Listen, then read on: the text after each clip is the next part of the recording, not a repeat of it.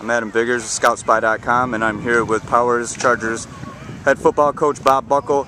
Bob, I just actually talked to Vinny Palizzetti about his senior season, and you've been coaching for quite a while. It's kind of cycle in, cycle out. Do you get that feeling, you're seeing your seniors, you're going to send Vinny to Ball State, other seniors, they may go to the next level, they may be done playing football. What's that like for you as a coach, just kind of cycling these guys in and out? We actually just talked about that yesterday, because when you start winning games and you've been state champs, there's a lot of high expectations, and I think our guys are starting to feel a little bit of pressure. So we talked about just trying to enjoy your senior season, and all the other things will take care of themselves. I know that's easier said than done, but that's how we've been trying to approach it here lately.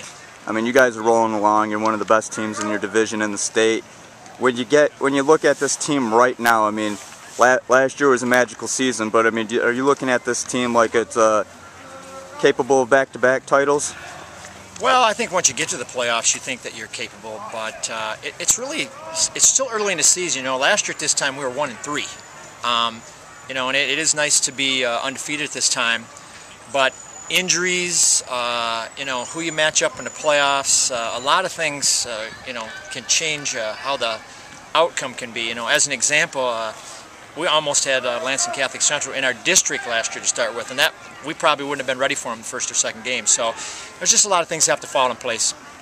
Just so far through the season, what have you noticed most? Is there a bigger change in the guys' mentality, or does it seem like they're taking it a little bit more seriously? Because like you said, you guys started out 1-3 last year. You're unbeaten right now. What's the biggest change? Well, we're very much more, I hate to put it this way, a business-like team. The seniors have a lot of experience, so they know that, you really just take them 1 week at a time. And when you get the opportunity to play, whoever you're playing, you just try to play well and advance. Or, with the Michigan high school playoff system, you have to win those 6 games, and we were fortunate last year to get in with 5. So we haven't got there yet. So we're still just very business-like and going about our preparation for every team. Okay, and final question, I want to do a little word association.